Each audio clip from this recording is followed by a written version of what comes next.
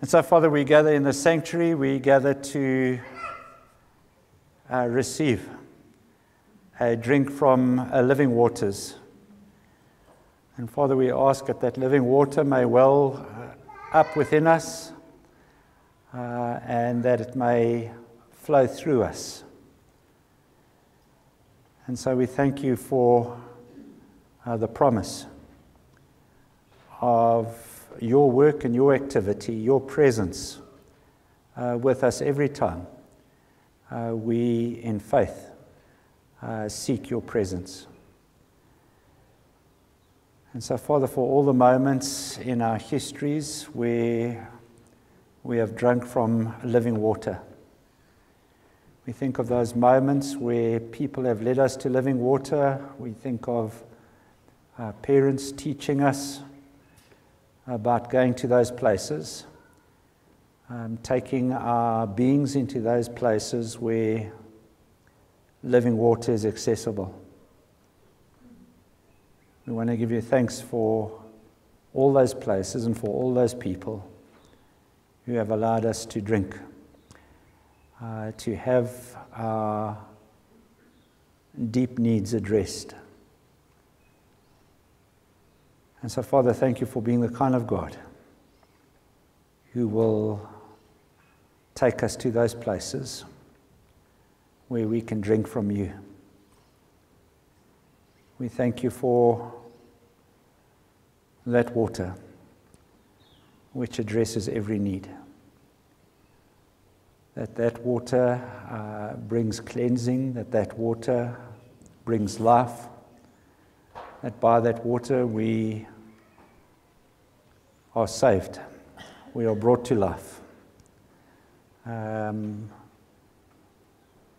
That in that water there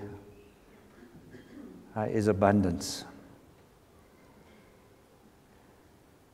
And Father, we ask too that your church and that we, your church, may be places where once we have drunk from that water, become a source of your presence and your love and your care amongst others.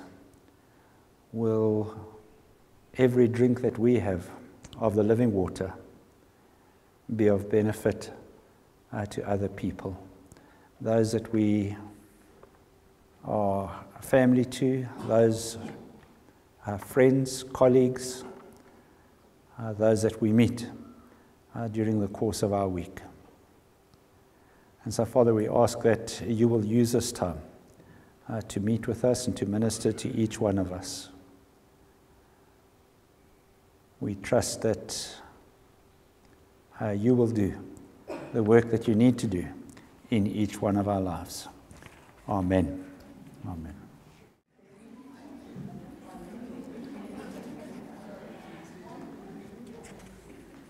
We have two wonderful flower messages. The first is from the Harrison family, in loving memory of Jack and Gertie Harrison.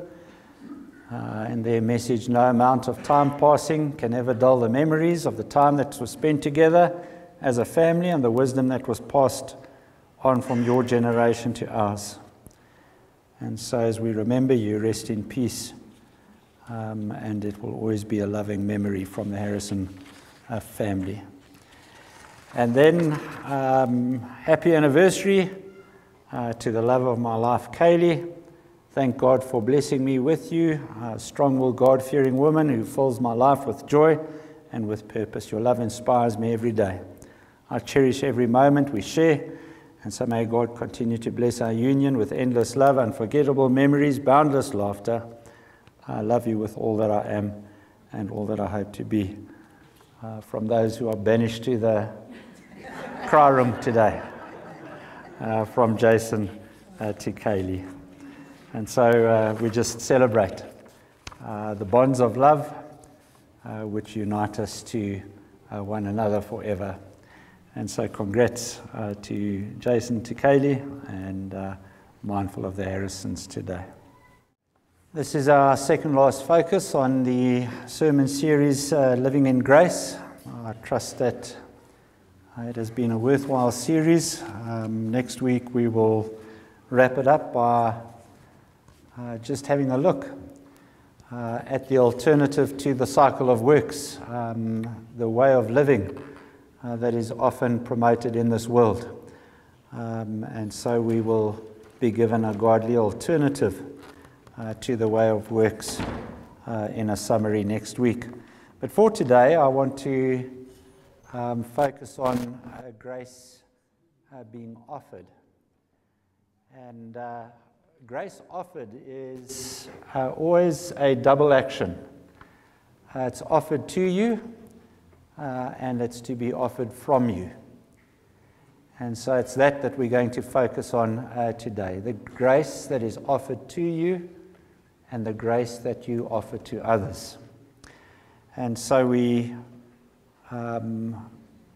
always do well to look at the person of Jesus whenever we need to figure out what is offered to us and what is offered from us. So I want to read from John chapter 20, verse 19 to 31. It's a number of post-resurrection accounts, and it ends John's gospel. And so we read from verse 19. On the evening of that first day of the week, when the disciples were together with the doors locked for fear of the Jewish leaders, Jesus came and stood among his disciples and said, "Peace be with you." After he said this, he showed them his hands and side. The disciples were overjoyed when they saw the Lord. And Jesus again said, "Peace be with you. As the Father has sent me, as has been done to me, so I will send you." And with that he breathed on them and said, "Receive the Holy Spirit. If you forgive anyone's sins, their sins are forgiven. If you don't forgive them, they're not forgiven." Now Thomas, one of the 12, was not with the disciples when Jesus came. And so the other disciples told him, "We've seen the Lord." But Thomas said, "Unless I see the nail marks in his hands and put my finger where the nails were and put my hands into his side, I will not believe." A week later, his disciples were in the house again. Thomas was with them, and though the doors were still locked, Jesus came and stood among them and said, "Peace be with you." And then he said to Thomas, "Put your finger here, see my hands. Reach out your hand, put it into my side. Stop doubting and believe." Thomas said to him, "My Lord and my God." And then Jesus told him, "Because you've seen me, you've believed. Blessed are those who have not seen and yet have believed." And so Jesus performed many other signs in the presence of his disciples, which are not recorded in this book. But that which is recorded is written that you may believe that Jesus is the Messiah, that you may believe that Jesus is the Son of God, and that by believing you may have life in Jesus' name. The Lord will always bless the hearing of his word. Thanks be to God. Amen. And so there we have a couple of snippets of the life of Jesus, an experience of other people of the resurrected Jesus. The disciples, prior to this, have discovered an empty tomb. They've gone home even more confused than they were when Jesus was arrested, when Jesus was put to death. Now there is an empty tomb. They're not sure what has happened to Jesus. Mary of Magdala has remained behind. The risen Jesus has appeared to her. She's run off to tell the disciples who were with her that she has experienced the risen Christ. The next evening, while the disciples are gathered behind closed doors, just anxious, full of fear, wondering if what happened to Jesus is going to have some kind of repercussion on their life. They are fearful and they are hiding away from further persecution. And Jesus appears in their presence. And as the presence of Jesus is experienced, there's a word of comfort. There's a moment of empowerment. Jesus gives them something that they don't have. And then there's this instruction for them to go out into the world. Just as the Father sent me into this world, you must go out into the world. And as you go out into this world, will you emphasize the message of forgiveness? A week later, he appears to them again. He invites Thomas to witness his resurrected presence. And then he says something very, very interesting to Thomas. He says that blessing awaits those who will believe in him without seeing him. And we must try and interpret that in the light of what's just happened. That as we go out into this world, in the same way that Jesus went out into this world. So as we follow Jesus and the way that Jesus went out into the world, as we emphasize forgiveness, others will come to faith without seeing him.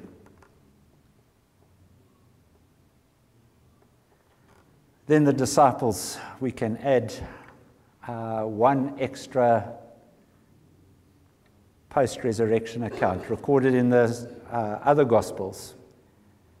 The disciples are found fishing on the Sea of Galilee. Again, they have regressed. Jesus told them, I will make you fishers of men. Come and follow me. Now they're fishing fish again. But it's the comfort. This world doesn't make sense. It's confusing. Let me retreat into the familiar. And so they're out fishing, but there is no benefit. After a night, they catch nothing. And Jesus appears on the shoreline. He instructs his disciples to try one more time. And as they do, they catch many, many fish. And somehow in this moment, there's this realization happening within Peter. This is Jesus. Jesus is in our presence again. And so he jumps off the boat, he swims ashore while the others deal with the catch. And by the time the rest of the disciples catch up with him and Jesus, there's a fire with fish and bread already cooking. And the disciples fellowship with the resurrected Christ. And so we have these four accounts. Four accounts of Jesus engaging with his disciples.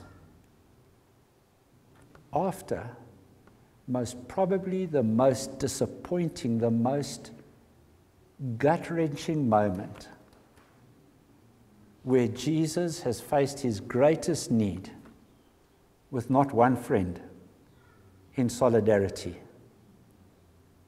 There's been a dismal performance in discipleship. And we get these four snippets of the resurrected Christ.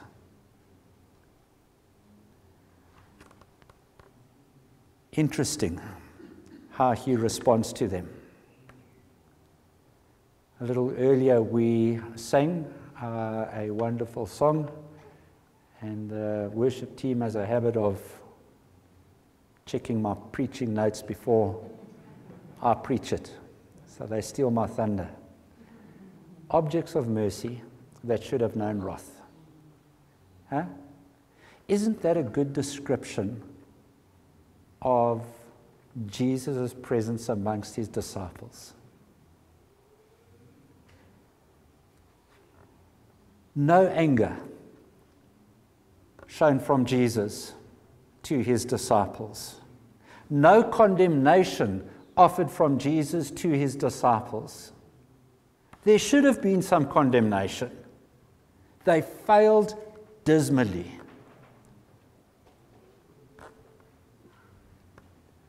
They didn't even get close to passing Relationships 101. Hey? It was all about them. If it's beneficial for me, I'll hang around you. If it's not beneficial, I'm out of here. That's what they did. Not one word of condemnation. No grudge. You owe me. Just remember this moment. No lecture to those who had deserted and dissociated with him in his greatest time of need. And so there's this consistency that builds up in those four post-resurrection accounts, where Jesus chooses a higher agenda. Appropriate responses, there were many. Justified, there were many. He chooses a higher agenda. He offers grace. And as he offers grace to his disciples, the disciples realize that the grace is offered in the midst of their brokenness. Not after they were fixed. In the midst of their brokenness, he offers them grace. But he offers a grace that affirms the original goodness of who they were before they entered into the acts that stained and spoiled and marred and broke down. It's not about your performance, disciples. It's about who you are, and it's about who you can be. And that's what's acceptable to me, not your performance. This is not a performance-based engagement. And so, instead of knowing wrath, they know grace. They know that despite their effort, they are acceptable to Jesus. That's the picture that Jesus wants to leave with the disciples. In the same way that I have been sent to you, in this grace-filled way, I want to send you into this world so that you can live by a higher agenda than offering wrath to those who deserve wrath. I wonder if we share the same agenda. Can we seek that higher agenda when our engagement with another has caused us hurt?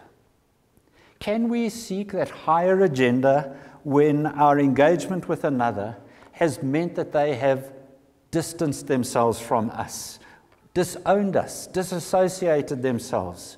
You're on your own. If only we knew how to offer this grace of acceptance. If only we knew the difference that that grace of acceptance could make to the way that we live and could make to the way that others live.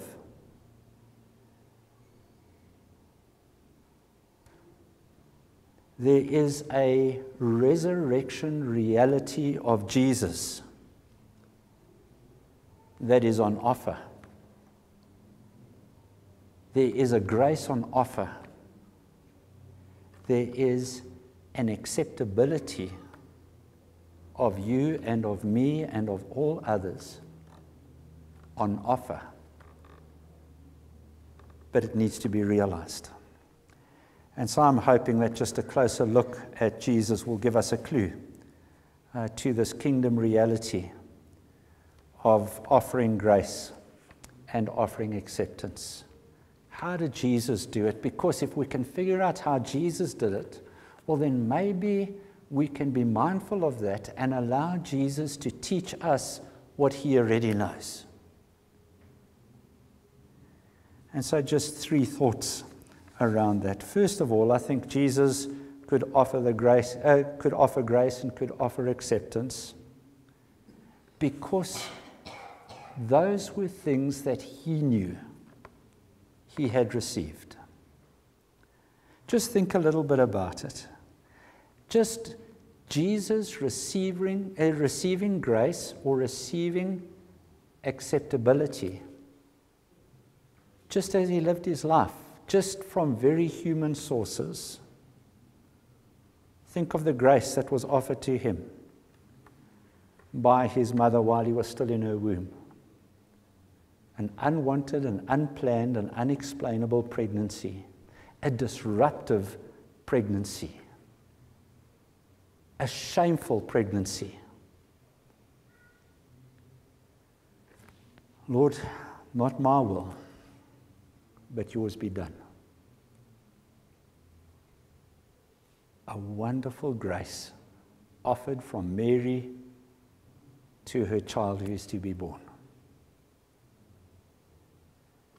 Jesus knew of this grace of acceptance that came from his parents, just as they were his parents, as they cared for him, as they guided him, as they protected him, as they provided for him, in order that he could, as we are told in Luke chapter 2, verse 40, that he could grow, that he could gain in strength, that he could become wise. Just elements of personal development. I will give you this gift. I will make space. I will sacrifice so that these can be your realities. He knew of this grace as space was made by his religious community as he led them in sharing the word of God as he enters into adolescence in Luke chapter 3, verse 23. There are lots and lots of people who can lead us in a word of God today, but Jesus, as you enter into manhood, come and share with us. We're going to make space, and we're going to receive from you. And so this grace of acceptance that is offered from very, very human sources just opens up to Jesus the possibility, man, if people can be this good to me, imagine how good God my Father is. I wonder what he's got to offer me. And so this grace comes to him. It comes to him particularly at the moment of baptism, where he is given this heavenly identity. This is my Son, in whom I am well pleased. He's given a heavenly calling. And from that moment, he knows that he goes in the name of his Father into this world to minister. And that's exactly what happens. And as a result of that moment of grace, his ministry is characterized by the qualities of heaven. He goes out and he offers love where love was not the only option. But he raises to a higher agenda and offers it nonetheless. He goes out and he ministers in all goodness and in all power and begins a revolution. At the end of his ministry, with 1 week before his death, he goes up a mountain. He has another experience with God, his Father. And in the presence of his disciples, they hear this deep affirmation. This is my beloved Son. Listen to him. And so as he's going into most probably the most uncertain week of his life, the most difficult week of his life, he has this wonderful affirmation. You are my Son. Will you receive it? It's my gift to you. And those who can hear or see what's going on, will you listen to Jesus in this last week? He's on the right track. He's going to reveal something. He's going to change this world, your world. Listen to him.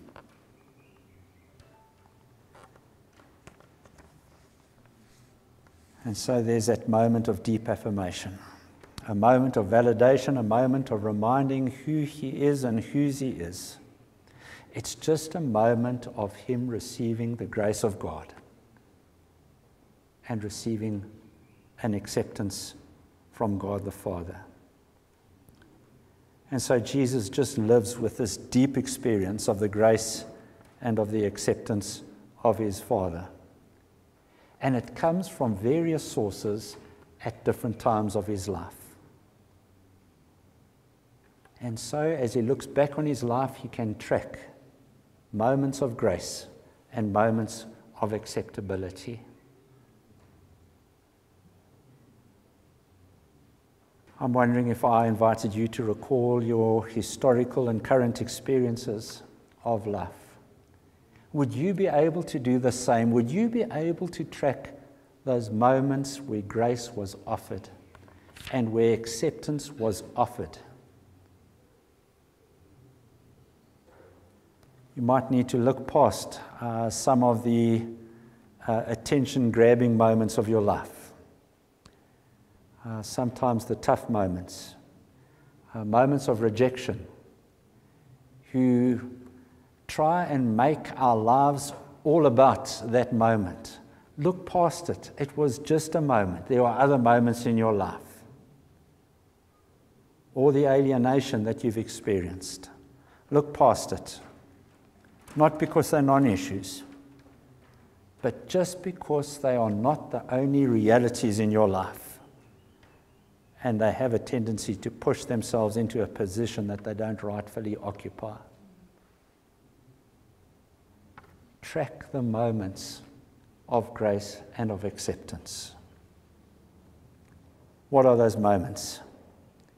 Those moments that have come to you in very normal ways, from very human sources, and those moments of grace and acceptance that you've received in exceptional ways and in exceptional circumstances. And you can only attribute those moments to being acts of God, which have been a deep affirmation and a deep validation of who you are and what you're about. And so that's the first thing, is that Jesus offers grace and offers acceptance. Why? Because he knows about it already.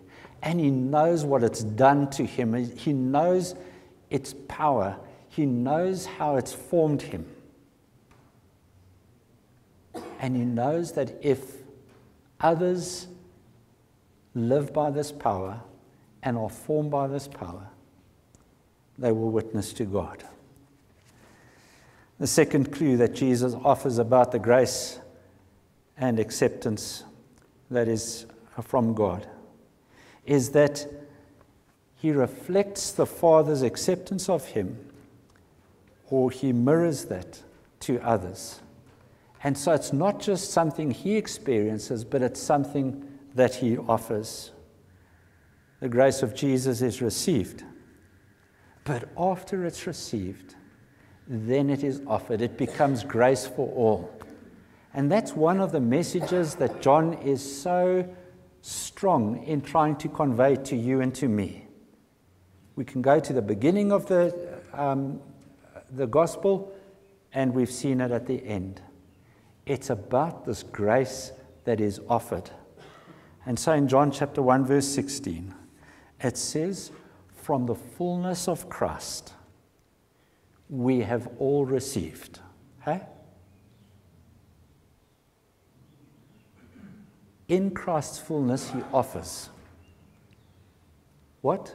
Grace upon grace upon grace.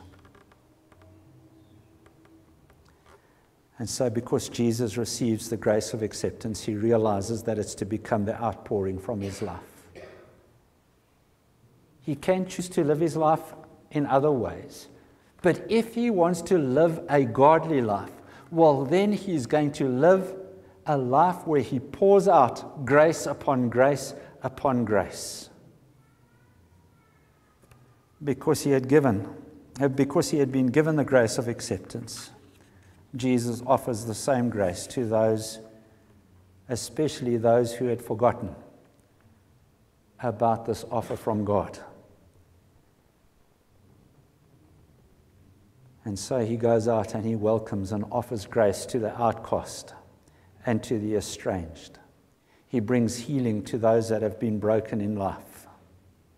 Because Jesus knows of the grace of acceptance, he offers the same grace in all his resurrection experiences. And so we must not think that it would be any different for each one of us.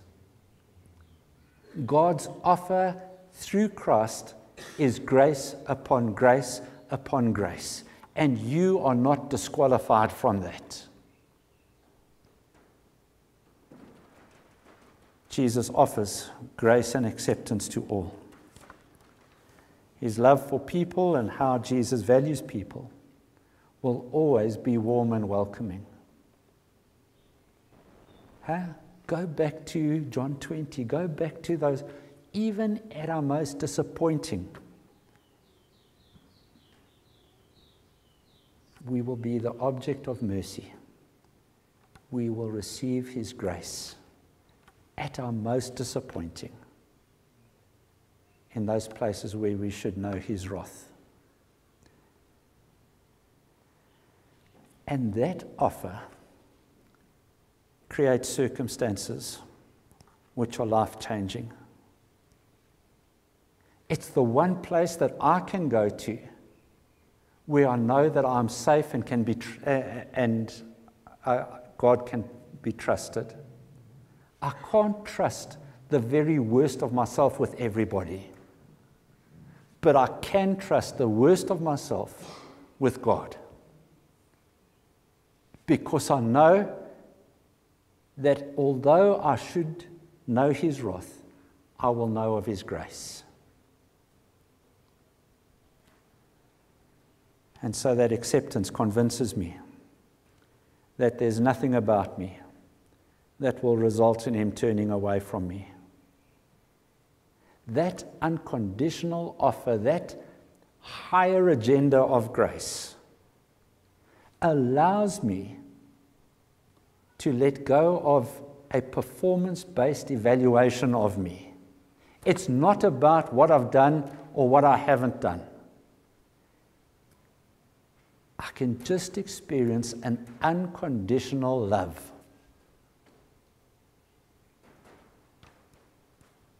And in that unconditional love, I've got nothing to defend. I can just disclose myself for who I am. And there are not many relationships where that's possible. The moment somebody hears about a weakness, it's, you've devalued in worth in my presence. Not so with God. And so I can share who I truly am. I can disclose everything that is good in terms of my faith. But I can also say, Jesus, sometimes I'm Thomas, and I have a couple of doubts. And I know grace will be his response. I can come to him in all my joy. And then when joy is not my experience, when life has robbed me of joy, I can even come to him in pain and know that it will not be an awkward moment. I can come to him and share with him all the hope that I have for my future, but not without saying, this is some of my anxiety. I can celebrate those moments where I've been courageous, but say to him, Jesus, In this moment, I was overcome by fear. I can share my successes in the midst of failure. I can share triumphs, but say that there have been a few tragic moments as well. I can share my life of virtue, but never be unaware of the vices that lie within me. And so that's the gift of acceptance. When we learn of that kind of love, well, then people don't need to perform in front of us. And when they don't need to perform, they can disclose. Who they truly are will surface. And as who they truly are is surfaced, not all of what surfaces is good. And so there's stuff that will be dealt with. But it's owned. I'm this and I'm that. And as this and as that, how can I offer myself as a gift to this world? Instead of withdrawing, retreating, saying, I'm of no value to anybody because I'm this and that. It's a massive, massive difference living in grace and acceptance. And so Jesus reflects the grace of his Father's acceptance. He becomes someone who is convinced that there is life in grace and acceptance. And so he says, well, if that's my experience, it should also be yours. And so he offers it. He becomes part of the source of the grace and acceptance in other people's lives. And in that way, as Jesus was sent into this world by the Father, so he sends you and me. Can you become a source of God's grace and acceptance in other people's lives? Well, it's going to require you to be sent out with a very, very big focus on forgiveness. It's not going to come any other way. But Jesus has prepared us for that. And so you and I, we can offer this grace to others. We can offer it to others, especially when they've forgotten, or when they've been marginalized, or when they are estranged, or when they're broken. There's a grace to be received. And your acceptability is not based on being forgotten or marginalized or estranged by anybody. And your acceptability is not based on not being broken.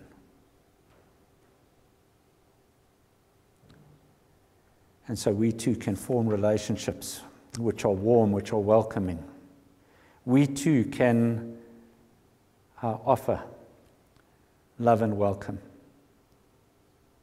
It's just a fundamental part of being called into the ways of Christ.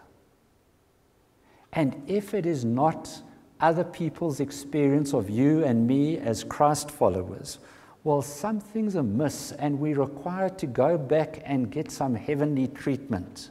Something needs to be addressed inside of us. We might even need a heart transplant. We might need a filling of that thirst-quenching water.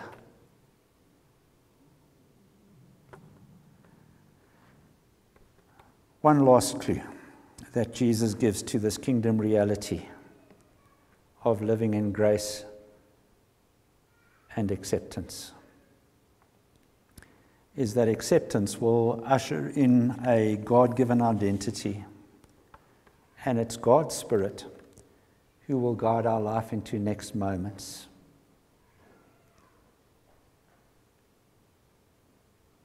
From the resurrection account that I read to you a little earlier, you will remember that moment when Jesus appears to his disciples, and before they get sent into the world to do what Jesus did, he breathes God's Spirit into them. God's acceptance of us doesn't come with a to-do list for transformation. That's not the way of God. That's just a clinical and an impersonal self-help program. God's acceptance of us doesn't come with a 7-point strategic plan for holy living. That's just an imitation of a business plan for success.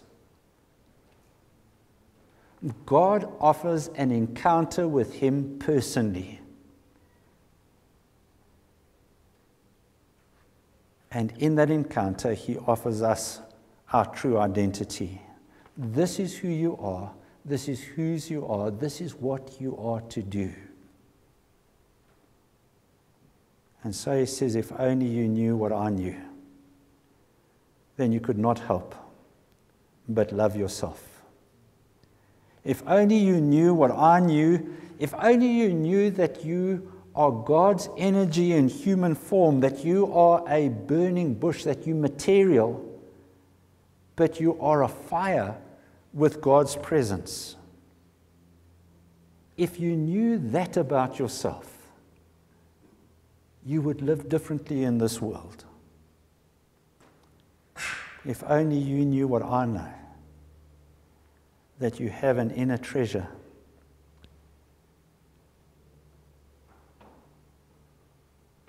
And from that treasure you can go and offer, you can spend that grace and that acceptance that you know. You can go and spend that on others. And so the blessing of the world awaits. The blessing of people who maybe haven't been blessed or don't feel blessed. The way of grace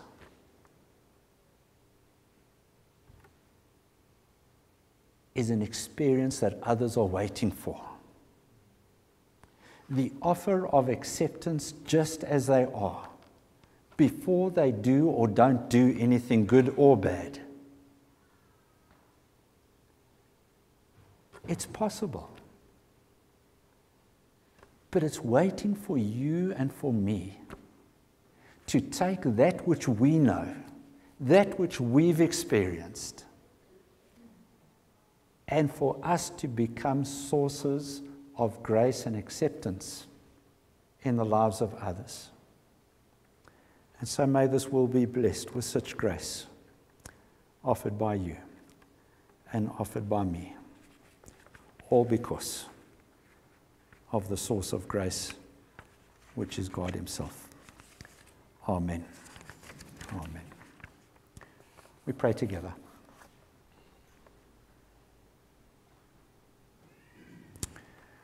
Father, we thank you for this wonderful glimpse of life lived with a risen Christ. And Father, we know that it took the disciples a while to figure out what such living was all about. But we know too that they changed the world. And so, Father, we ask that we may know of that grace and that we may go out into this world and that we may figure out your way for us in this world. And that through us, your grace and acceptance may be offered to those in our worlds. We ask us in your name. Amen.